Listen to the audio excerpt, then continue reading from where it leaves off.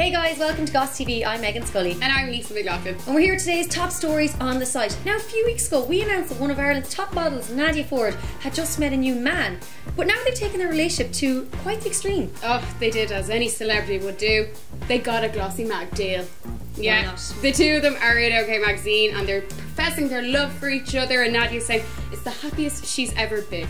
She's dating, of course, rugby player Domhnall, who is gearing up now for the Rugby World Cup. But yeah, they profess their love for each other and they're spending loads of time together. But I wonder, with the competition coming up, will they actually get to see each other that much? I know, it is something to think about. Like, they have only been together 6 months, but she's pretty keen on him, you know.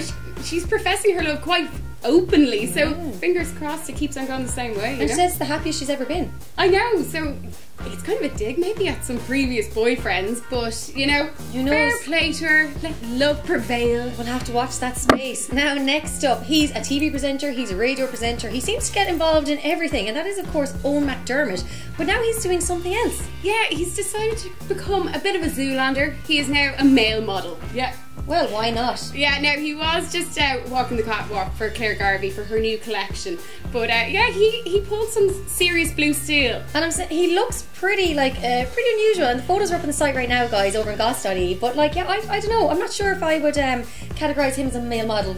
I know, but you know what? He worked it anyway. Sure, is there anything that he's not doing at the moment? From TV to radio, now he's taking over the catwalk. I know. Well, we might be seeing him now in spread of some magazine. Who knows? You never know. Now, next up, talking about Irish guys, Domhnall Gleeson came out with a very funny comment about a recent movie set. I still can't believe he actually came out with this line, and he was saying his nipples were so cold he thought they were going to break off. Now, he was talking about his role in upcoming film Brooklyn, which he stars along Sorcha Ronan in it.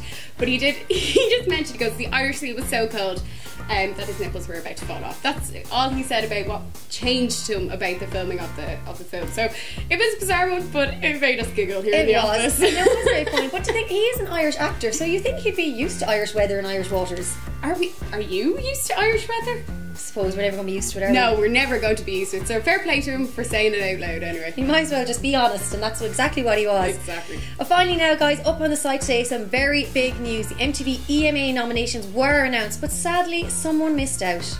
Yeah, poor old Hozier. Like, he had obviously been up for nominations for the VMAs, obviously for Grammys, but he got missed out on the EMAs. They're the European ones. I know, I was totally shocked now, and I kind of thought maybe I wasn't seeing something right, but no, he's not nominated at all. But a group, I should say, who are nominated for 3 are, of course, One Direction.